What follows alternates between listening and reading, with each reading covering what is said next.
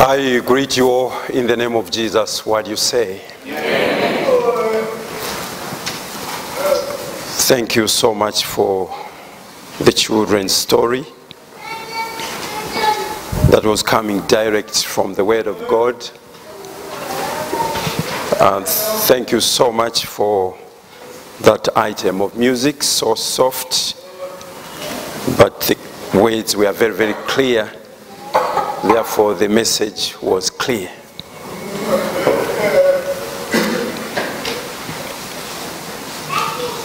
It's time to drink from the fountain of life. And this morning, we are asked to turn our Bibles to Mark chapter 12. Mark chapter 12. And we are going to read verses 30 and 31. Mark chapter 12, verses 30 and 31. And this is what the Bible says. Love the Lord your God with all your heart and with all your soul and with all your mind, and with all your strength. The second is this: love your neighbor as yourself. There is no commandment greater than these. May God bless the reading of His Holy Scriptures. Shall we pray? Our God and Father, we cannot open up your scriptures without the presence of your Holy Spirit. And we cannot find suitable lessons and principles that we need to treasure without the Holy Spirit. So we pray that your Holy Spirit is going to illuminate our minds and help us understand what you have prepared for us this morning. This is our prayer in Jesus' name. Amen. The title of the sermon simply says, God requires four things. God requires four things. Or the four things that God requires. The four things that God requires. So when we go back to the text, the Bible tells us that there were some people like Sadducees who came to Jesus Christ and raised a question about a woman who was married to 7 men, and the question they were raising was, who was going to be the husband in heaven? And we see that Jesus Christ adequately answers that question, that in heaven there is no resurrection of those that are in marriage. So after that, the Pharisees also came in and raised the question, which is the greatest commandment?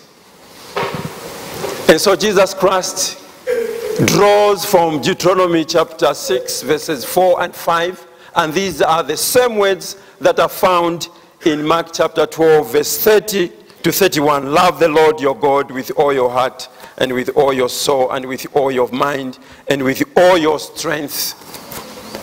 The second is this: love your neighbor as yourself.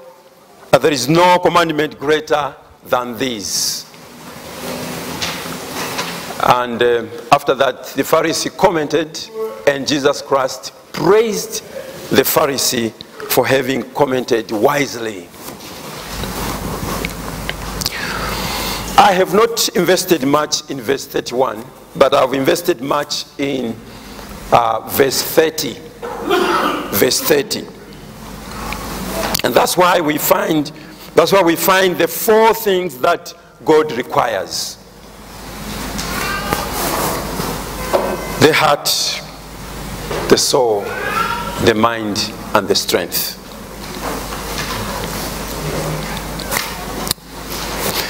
Now let's look at the construction of verse 30. Love the Lord your God. So the first word is a verb, which is an action word, meaning that love is never a theory, love is always practical. Love the Lord your God, your master and your creator.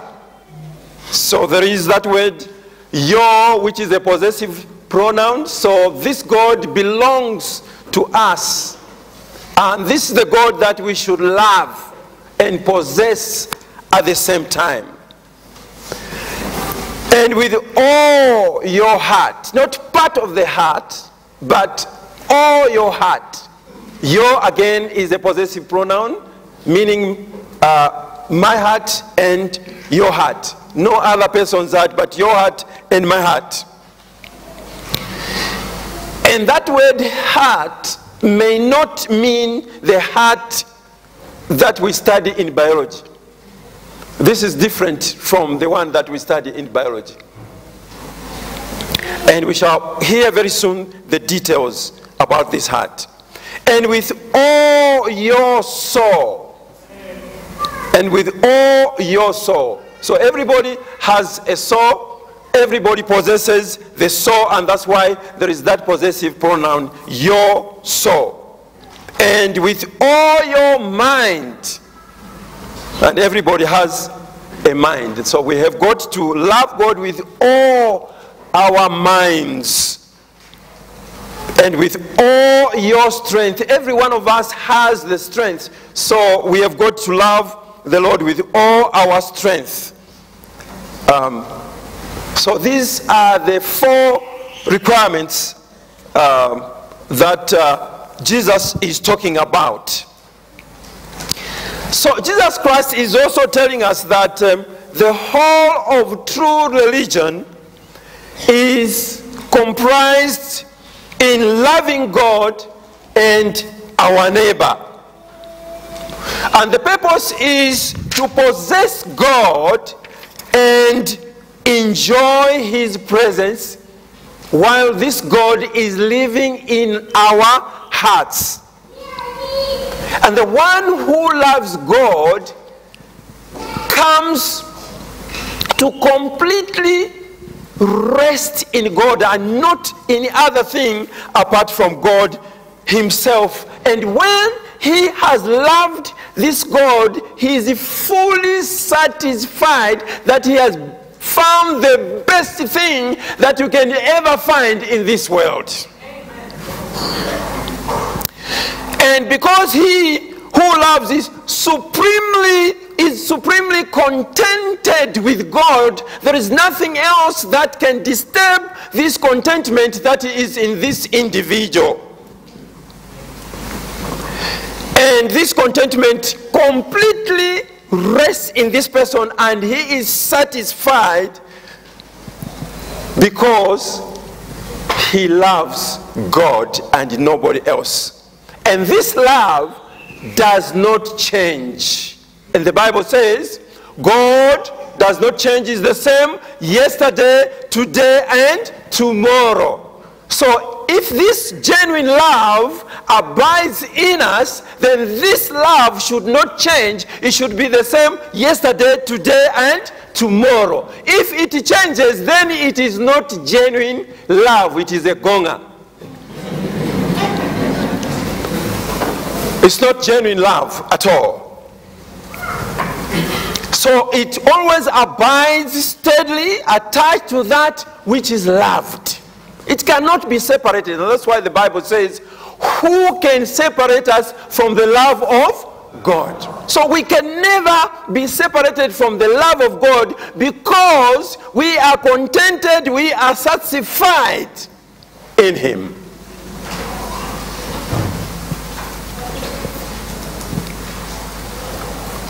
What is implied in loving God with all the heart, soul, mind, and strength?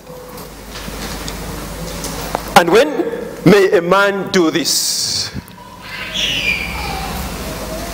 So the man should love God with all his heart. There shouldn't be a percentage which is reserved for something else. All the 100% should belong to God. This love is 100%, which should be given to God and nobody else. And there is nobody else who can be compared with this God. Nobody else. This is the only God that we should have. And one who loves nothing but in reference to him. Nothing else.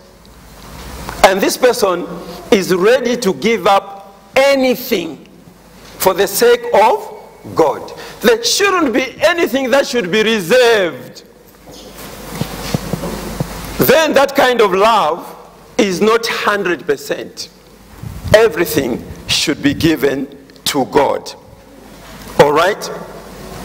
So when we go to Mark chapter 10, and this story is also found in Luke and Matthew, where we find the young rich ruler coming to Jesus Christ, running and addressing Jesus Christ, good master, what can I do for me to do what? To inherit eternal life. And when you turn to Mark chapter 10, verse 17, you will find what Jesus Christ is saying here.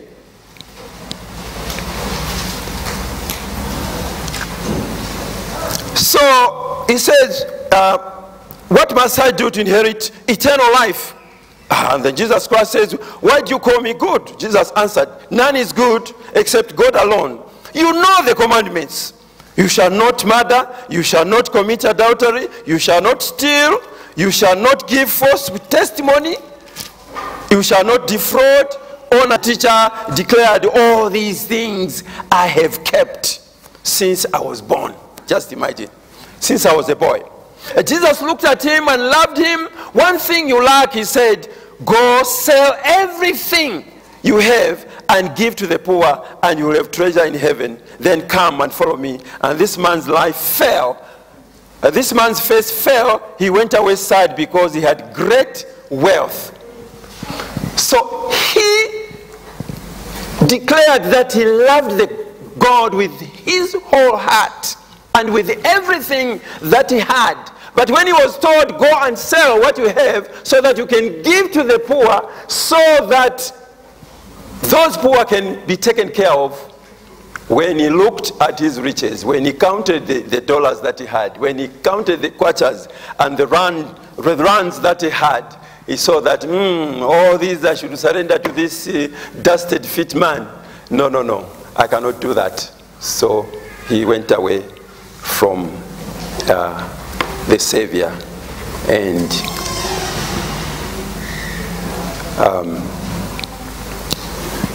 it was not true that he loved God with all his heart. It was not true that he kept all the commandments. It was not true that he had a spirit of caring for the poor. And so he went away sadly because he was full. He was very, very rich indeed. So anybody who has a true, genuine relationship with God, and God asks him, go and sell whatever you have, money should not separate him from God. Property should never separate him from God. He should surely, faithfully, and quickly surrender the money, demonstrating that he has genuine love for the one who has commanded him. But unfortunately, he didn't have that kind of love. But the one who truly loves God with the whole heart is more than ready to suffer anything in order to please and glorify God.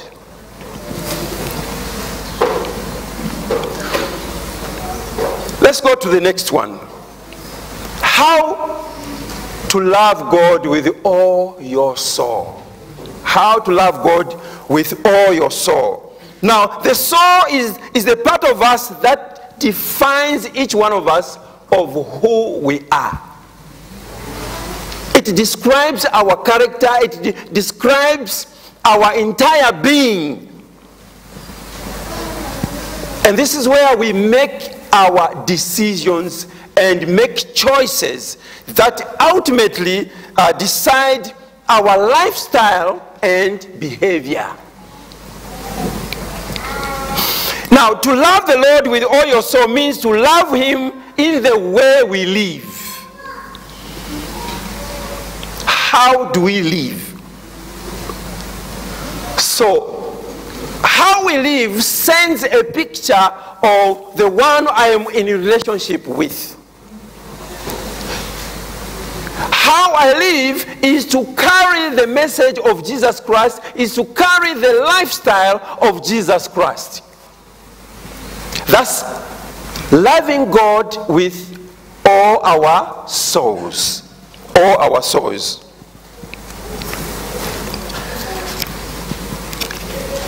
And this is very, very difficult in our days. Very, very difficult in our days, because you find people that come to church look like Christians, but then after they have left the church, they don't look like Christians anymore. It means they don't represent God. They don't love God with their whole soul. So, choices flow from what we treasure most. Whatever is very important in our lives, that's the thing that we treasure most. If we love God more than anything else, it will tell and it will show. Ask yourself, how do I spend my money? What do I do with my time? What kinds of things do I read? What programs do I watch? What do I do for entertainment? Where do I go for my relaxation? What things give comfort in difficult times? What kind of friends do I have? All these tell that if we answer these questions according to the expectations of heaven, then we love God with all our souls.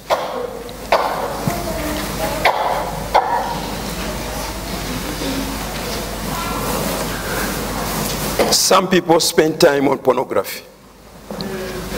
Some people spend time on useless things.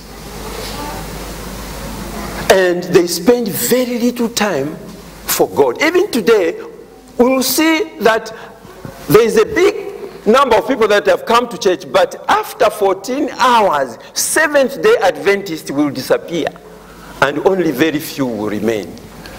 Now, I cannot surmise, I cannot guess what goes on wherever they go, and so it will be very difficult for me to accuse them, because I have no evidence of what they do after they leave the church. All these result in choices that demonstrate whether we love God with all our soul. So Jesus says, if you love me, do what? Keep my commandments. So, but this love must be demonstrated. It is always practical. So when we keep the commandments of God, we live by every word that proceeds from the mouth of God. We are tangibly expressing our love for the Lord. That's what we do. Now let's look at the mind. How do you love God with all your mind? Now, the language of the mind is the language of images that are formed in our minds. In our minds. Okay? So in our minds, there are so many films that are inside our minds. Alright, so it depends on what you are focusing on, what you are thinking about, is what will come in the mind. So often our mind is an ongoing movie screen that provides pictures and words that are endless. So much of our life is lived in our minds because we can never turn our minds off. We can't. Even when we are sleeping, our minds are still active. One day I was assigned to go to one of the churches to go and preach, and in that church the woman was the church clerk was a woman, and we went into the vestry and joined our hands before we went to the pulpit. The one who was next to me was the elder, the first elder, and the next one was the church clerk, who was a woman, and the next one was the interpreter, and then it was me. Then the elder prayed while our hands were joined. But while we were praying, this elder was shivering as we were praying.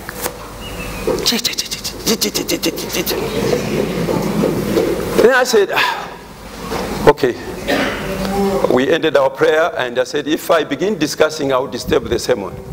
So I went to preach and came back, and we joined hands again in the same way we joined our hands before, and the same shivering took place. So I was prompted to ask him a question. My brother, in the first place you were shivering, and again you shivered. What is your problem? And then he said, you know, each time I'm joined to this church clerk, there's something that moves my mind, so I shiver.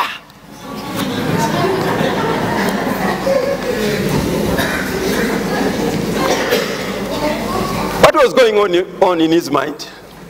In his mind, it was recording to him that I am joined to a female.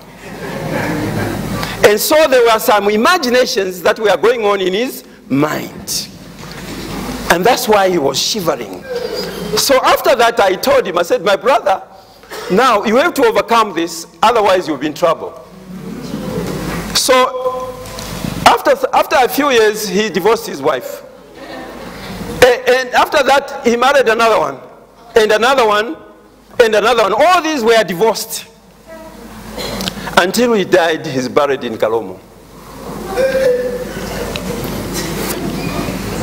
So we find ourselves constantly seeking images being played for us, or holding a conversation in our minds, sometimes at the same time. But God created the mind so that we can be communing with God without ending, with meditating upon the goodness of the Lord, meditating upon the scriptures. That's why the minds were given to us, so that our minds could concentrate only on those things that are pure. Only on those things that are pure. When our body sleeps, our mind stays active, dreaming even throughout the night. So the minds are active always.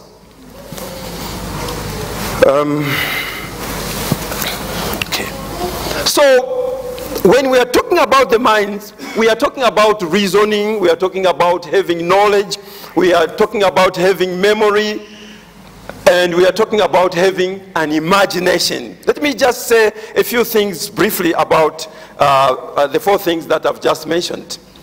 Number one, Isaiah chapter 1 verse 18 says, come on now, let us do what? Let us reason together. So you cannot reason without the mind. You can only reason with the mind. The reason to reason is to think, to understand, and to form judgments by a process of logic. All right?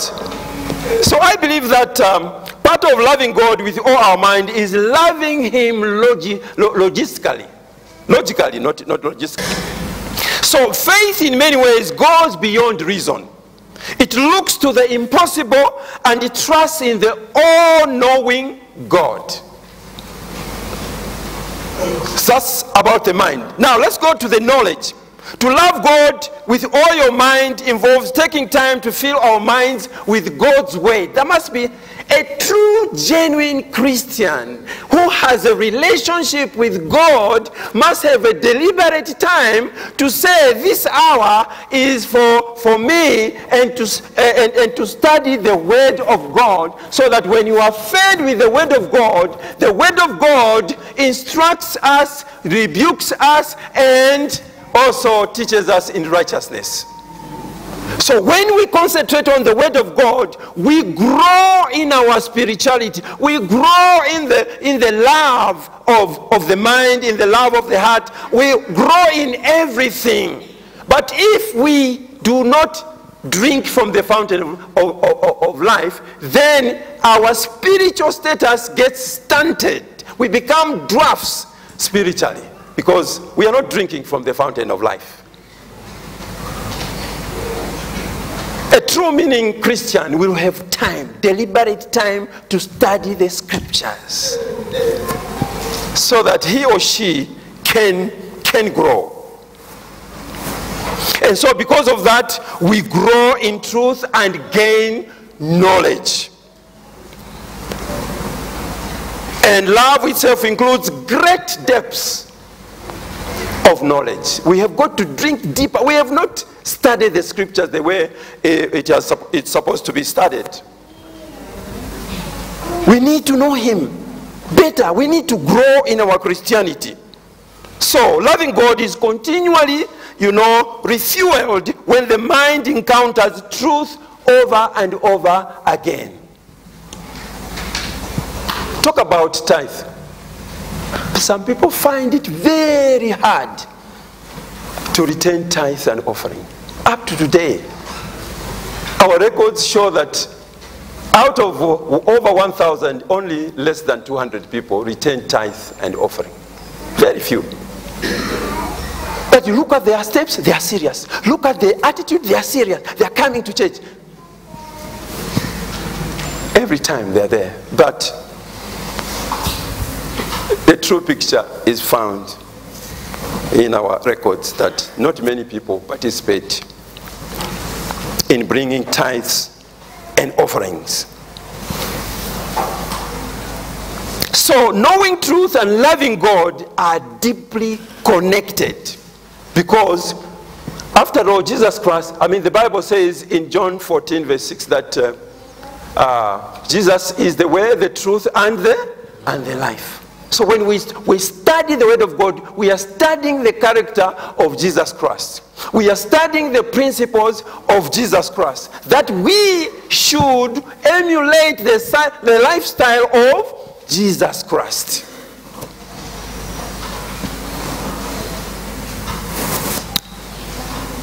Memories lead to gratefulness and worship.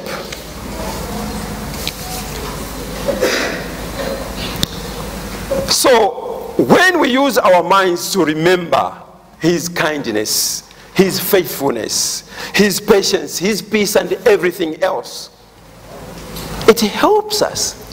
When we recall all the good things that he has done to us, we appreciate God.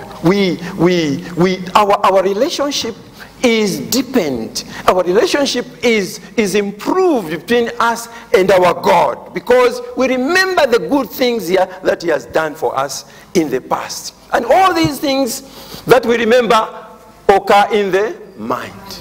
They occur in the mind. And so because of the good things that God has done and we remember them, we build a strong foundation of faith, hope, and love at the same time. Don't allow your past to freeze you. Do not allow your past to freeze you. Why should we not allow the past to freeze us? Because now we are with Jesus. It is this same Jesus who has forgiven us our sins. And according to 1 John chapter 1 verse 9, we have confessed our sins, and he is faithful and just to forgive us our sins and cleanses us from all our sins. So in as far as heaven is concerned, we are pardoned. Whatever man can say about us, we are pardoned before heaven. Whatever man will criticize, we are pardoned by heaven. Whatever man will look at us with ridicule, we are pardoned by heaven. We are innocent before heaven. We are innocent before heaven. And after all, we sing the song, Jesus is the shelter in the times of storm. So who is man to discourage you? Who is man to take you away from the Lord? Who is man to disturb your relationship between you and your God? Who is man? Whatever rank, whatever experience that man might have, he can never be compared with the one who saved you. He can't. So when the devil reminds you of the past, remind him of the cross of Jesus Christ. When he reminds you of your sins, you remind him of the blood of Jesus Christ that was shed on Calvary. Yes.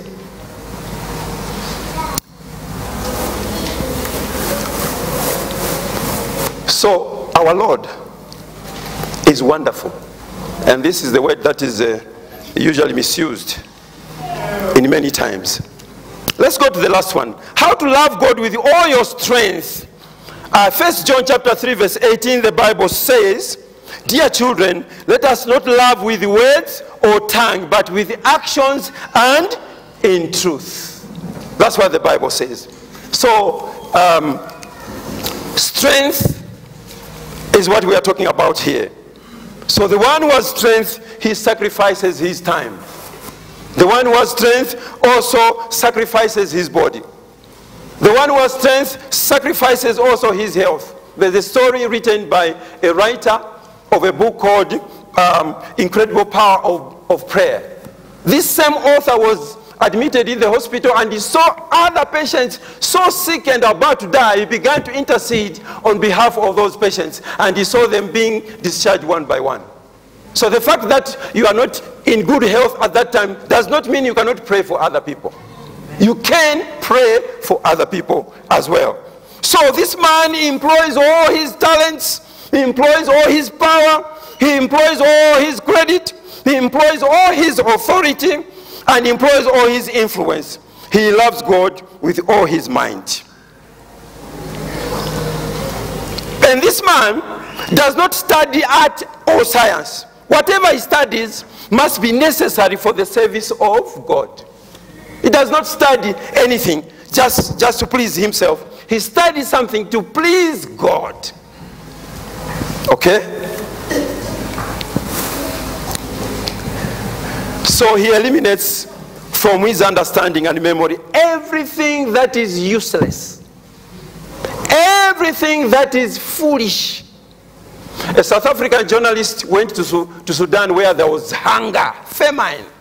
And he went there and he found a boy about to die, and a vulture was near, waiting for the boy to do what? To die. And that's when now he took a photo of the child and the vulture and sent it to the whole world. And fellow journalists praised him, you know, and he was given a Nobel Prize and so on. But the rest of the world condemned him. Why? Because that child was dying. He had the money. He would have bought the food and he would have given this child who was about to die. All he was looking for was for the glory from the world, not to feed the one who was about to die. He was inhuman by doing that. And so he was foolish. And because he was criticized every day, he suffered from stress and he died. He died because he used those means foolishly. Instead of helping a human being, he decided to please the world.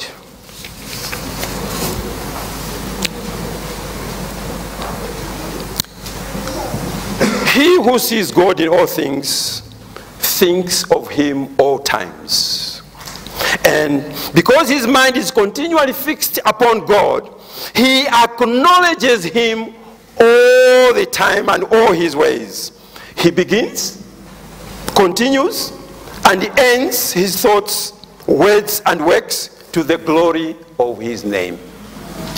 This is the person who loves God with all his heart, life, strength, and intellect.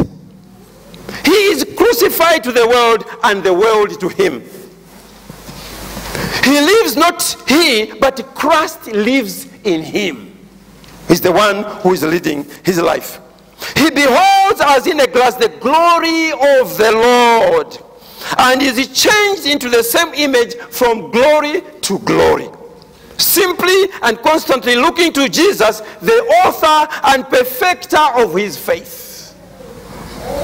He receives continuous supplies of enlightening and sacrificing grace, and is often fitted for every good word and work.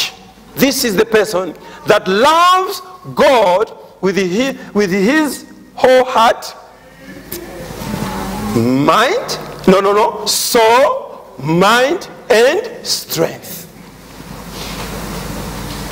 Now question yourself. Is this description fitting you and me? Tell. May God bless us.